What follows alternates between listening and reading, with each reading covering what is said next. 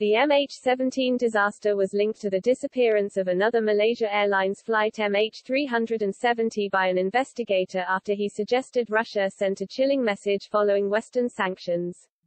This week, 7.5 years after the MH17 disaster, the Netherlands and Russia faced each other for the first time in a courtroom.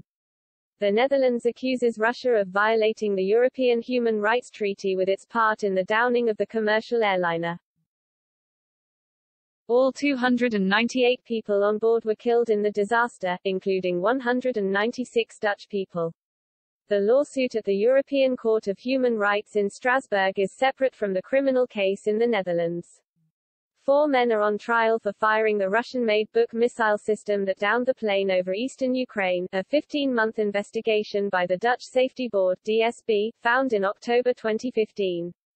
Much has been said about the disaster, including by those who noted its close proximity in time to another Malaysia Airlines disaster, MH370, which saw 227 passengers and 8 crew members disappear off the face of the Earth.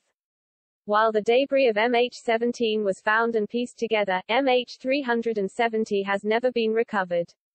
Investigative journalist Jeff Wise, in his 2015 book The Plane That Wasn't There, set out an argument that linked the two disasters together, claiming that it was possible that the same perpetrator was responsible for both.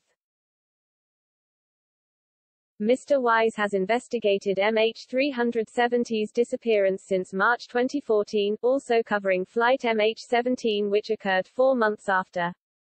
His theory is that Russia was acting out against Western sanctions imposed in reaction to its annexation of Crimea. This conflict over Ukraine continues to this day, with Russia in recent weeks having deployed 100,000 soldiers along its neighbor's border. The West, while desiring a peaceful end to the increased tensions, has erred on the side of caution, with the U.S. having put 8,500 troops on alert, which Russia said caused it great concern.